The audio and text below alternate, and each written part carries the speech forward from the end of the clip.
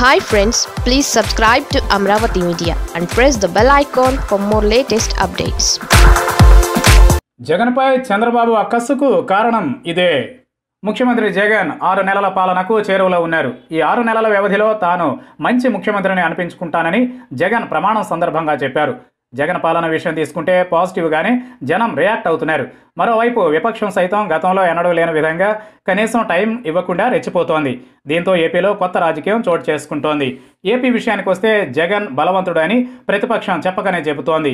కేంద్రంలోని మోదీ సర్కార్ సైతం ఏపీని చాలా జాగ్రత్తగా డీల్ చేయాలనుకుంటోంది. జగన్కి జనం ఇచ్చిన బలమైన మ్యాండేట్ ఇందుకు కారణం. జగన్ వెంట జనం ఉన్నారన్న సత్యాన్ని మొత్తానికి రాజకీయ పక్షాలన్నీ గుర్తించాయి. ఇదిలా ఉండగా ఏపీలో విపక్షం ఏదో విషయం పట్టుకుని హడావిడి చేయడం తప్ప జనంలోకి అది పెద్దగా ఫోకస్ కావడం లేదు. దానికి కారణం సార్వత్రిక ఎన్నికలు అయిపోయాయి. కొత్త సర్కారు వచ్చింది. దానికి కొంత టైం ఇద్దామన్న ఆలోచన ప్రజల్లో ఉండడమే. అయితే ప్రతిపక్షాలు జగన్కి ఎక్కువ సమయం ఇస్తే ఆయన మరింత బలవంతుడవుతాడని భయపడిపోతున్నాయి. తెలుగుదేశం పార్టీ విషయానికి వస్తే తెల్లారలేస్తే చంద్రబాబు నాయుడు జగన్నే టార్గెట్ చేసుకుంటున్నారు. తన రాజకీయ జీవితంలో ఇంతటి దారుణమైన ముఖ్యమంత్రిని చూడలేదని వేరే భాష వాడేస్తున్నారు.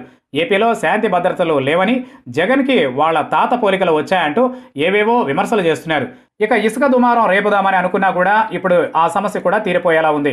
గతంలో రోజుకు 50,000 టన్నులు ఇసుక సరఫరా చేస్తే ఇప్పుడు అది 1,00,000 టన్నులకు చేరింది. దాంతో తొందరలోనే ఇసుక సమస్య తీరే అవకాశం అయితే కనిపిస్తోంది. మరోవైపు జగన్ సంక్షేమ పథకాల జోరు పెంచారు. అభివృద్ధి విషయంలోనూ అడుగులు వేస్తున్నారు. కడపలో స్టీల్ ప్లాంట్, కాకినాడలో పెట్రోలియం కెమికల్ కాంప్లెక్స్లకు కేంద్రం ఓకే చెప్పేసింది.